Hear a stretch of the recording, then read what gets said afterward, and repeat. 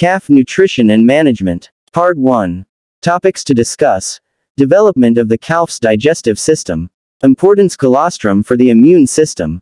Nutrients needs of calves for healthy and grow well. Calves are monogastric. Simple. Stomached, from birth to about 2 weeks of age.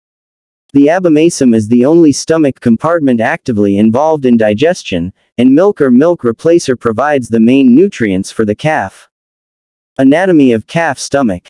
At birth, the calf's stomach contains the same 4 compartments found in adult ruminants.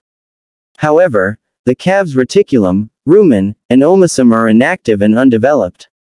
The newborn's functional stomach, the abomasum, is similar to a human stomach. At birth, the rumen has little tissue development and lacks a population of microorganisms. The calf depends mainly on its digestive enzymes released primarily from the abomasum and small intestine, that help bring down the fats, non-fiber carbohydrates and protein. Esophageal groove. In the young calf, some liquids can bypass the rumen, and flow directly to the abomasum through the esophageal groove. This is a picture of esophageal groove. Colostrum feeding. Colostrum milk is the first milk secreted by the cow after calving. Colostrum milk, as compared to regular milk, is high in fat, non-fatty solids, total protein, and antibodies that protect against disease. Initial colostrum feeding. Within 10 minutes a liquid forms a clot in the abomasum due to enzymes, and HCl acting on casein and fat in the milk.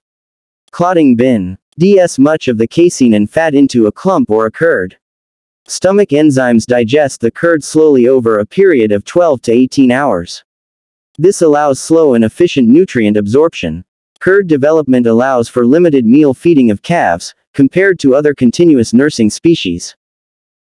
Picture. Curds and whey. The fraction of milk that does not form a curd is called whey. Whey is composed of water, lactose, minerals, and other proteins, specifically, immunoglobulins. Whey passes directly into the small intestine, for absorption and digestion within 10 minutes after feeding. From the small intestine, immunoglobulins can be absorbed into the calf's bloodstream.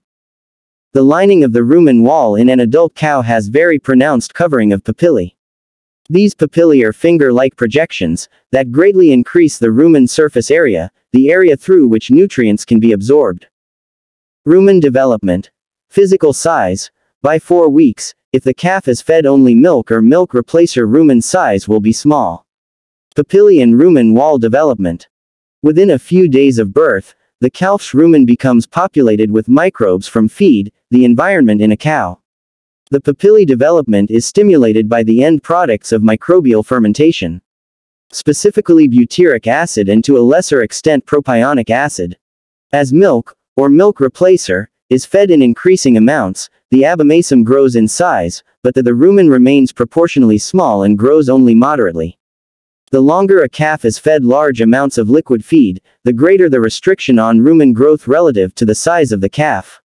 Lack of rumen development causes a slump in growth rates after weaning. Feeding management can drastically development. A calf fed grain, in addition to milk, shows a great deal more papillae development and a much thicker, darker, and a more effect their vascularized rumen wall. Calves that receive adequate amounts of high-quality colostrum grow better and are healthier. There is a narrow window after birth when calves can absorb immunoglobulins through their small intestine. Absorption equals antibody. The immunoglobulins found in colostrum are large proteins. These openings close shortly after birth. Immunoglobulins in colostrum, 70 to 80%, helps identify and destroy pathogens. 10 to 15%, first line of defense against infections. 15%, protects mucosal surfaces from bacteria. Colostrum also contains vitamins, minerals, energy, and proteins needed for metabolism, growth and stimulation of the immune system. To make sure that the calf receives immunity from the colostrum, management should focus on 3 factors immediately after birth.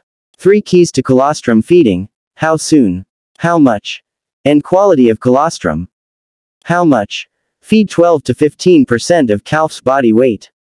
Feed 3.5 to 4 liters of high-quality colostrum within the first 6 hours to provide calves with essential nutrients and antibodies. How soon? Colostrum should be fed within 1 hour after birth. Ability to absorb immunoglobulins declines sharply after birth. The figure shows, the calf's ability to absorb antibodies declines rapidly over the first 24 hours.